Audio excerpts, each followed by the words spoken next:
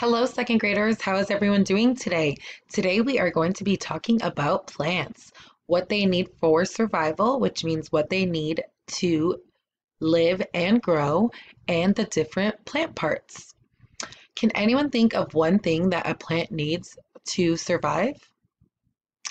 If you guessed water or sunlight, you are correct. Plants, like all living organisms, have basic needs. What do plants need? These five basic needs are number one, water, number two, sunlight, number three, nutrients, number four, air, and number five, space. So here we have nutrients. Nutrients is also known as the plant's food, which helps nourish the plant. Plants also need air in order to grow and reproduce. Plants need space. All living things and organisms need space to live. A plant's roots need space so that they can spread out and absorb water and nutrients. Its leaves need space so that they can access light. And when plants grow too close together, they have to compete for these resources. So it's better that they have space. And lastly, we have water. Water moves the nutrients from the soil into the plant. And water plays an important role in photosynthesis. And what is photosynthesis? Photosynthesis is the process in which green plants use sunlight to make their own food. So interesting. So the basic needs of the plant are light, water, let's do light, air, water, nutrients, and space, which makes the acronym, it's LAWNS, which is LAWNS, which is an easier way to remember that of how plants grow, the steps of how plants grow.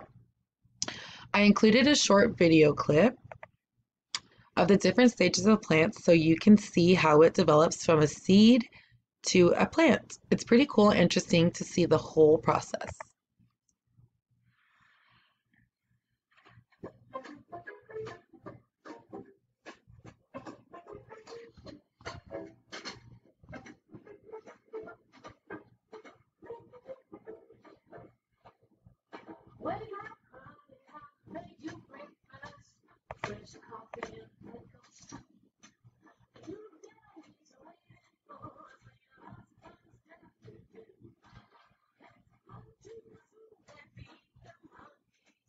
I can live in your baseball cap.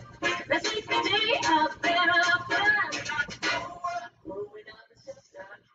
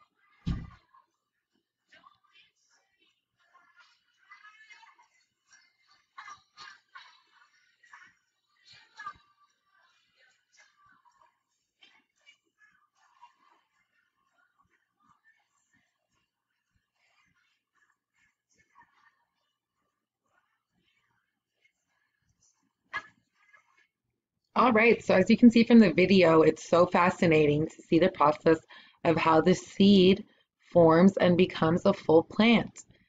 I went a little further or longer than I wanted to just because it's so interesting the different types of or the ways that seeds and plants grow. And I don't know if you remember the little tomato cutting that they just put in the dirt and covered it and watered it, and then it became a plant. It's pretty awesome. Oops, excuse me. Let's go to the next slide. So now we are going to be talking about the different parts of a flower. The different parts are the roots right here, the stem, the leaves, and the flower. And then I also included seeds because that's going to be a vocabulary term that we're going to be going over. So the roots is right here, like I just said, and that part supports the plant and absorbs the water and nutrients from the soil. The stem right here supports the leaves and helps conduct water and minerals to the leaves. So the stem goes up and helps conduct minerals into the leaves. And then we have the leaves, which absorb light and produce um, food for the plant from the process of photosynthesis, like that we talked about earlier. And lastly, the flower, which its main function is for reproduction to produce more flowers. And lastly, I included seeds, which I put a little picture here. And seeds produce new plants by the seed sprouting and developing into a new plant. Some questions to think about are, what do you think would happen if a plant did not have access to sunlight, water, nutrients, space, or air? And lastly, I just included a little plant life cycle, which include the needs, air, nutrients, space, sunlight, water, and then the life cycle starts off as a seed, and then it sprouts, and then it becomes a seedling once little roots and leaves start popping out, and then lastly it grows into a flower. And this is the life cycle, and just keep in mind because we are going to be planting our own seeds and watching the process. So this is going to be awesome that you will get to see in real life happen. Hope you enjoyed our little video about plants, how they grow, what they need to grow and live, different plant parts, and a little life cycle of the plant. Thank you.